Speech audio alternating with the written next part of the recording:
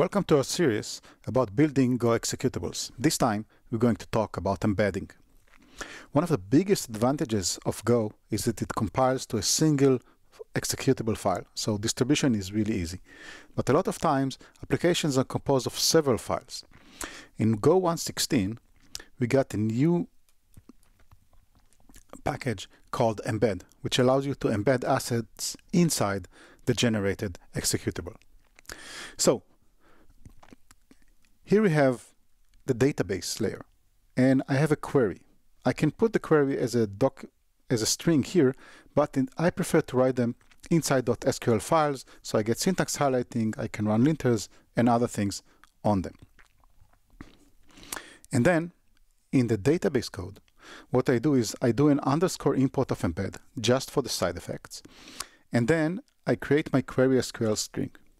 On top of it, I put a go:\embed directive and tell it to inject the content of this file into the string when Go builds the file. You can use either strings or byte slices if you will use images and other things. Once this code is being built, you can use the query SQL when you access the database. But you can do more than just a single file.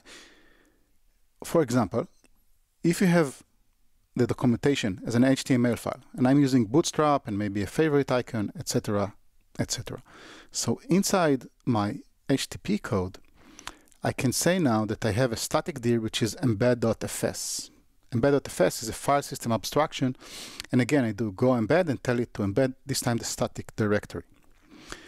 And now in our code, I'm doing it redirect. If someone goes to /docs, it will redirect to /static doc.html. And I'm saying that the static is HTTP file server over HTTPFS of this static directory.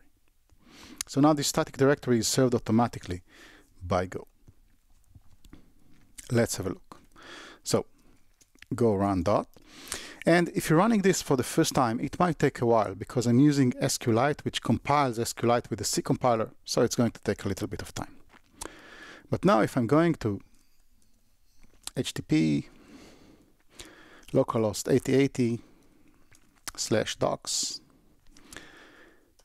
this is going to do the redirect, and I'm going to see my site with the Bootstrap documentation, and you can see also the 5 icon here. This is a great example why I'm never doing any front-end development.